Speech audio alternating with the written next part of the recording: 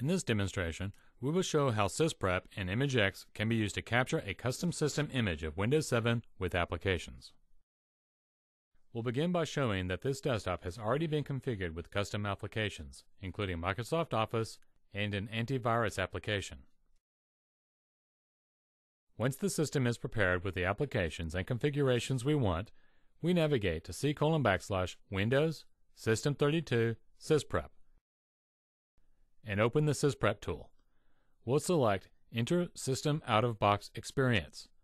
Select the Generalize option and then select Quit. This process will generalize the Windows installation and allow you to capture a system image of this computer so that it can be installed on other computers.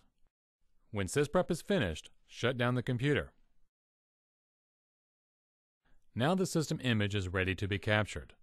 We can perform this task from another system partition or from within Windows pre-installation environment. ImageX command line help will assist us by providing the right command line syntax to capture our previously Sysprepped installation.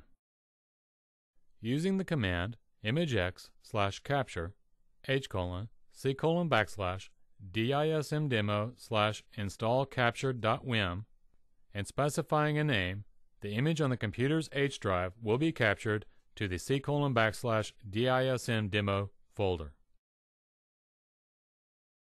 We have now captured a file-based WIM image that can be redeployed on multiple hardware types.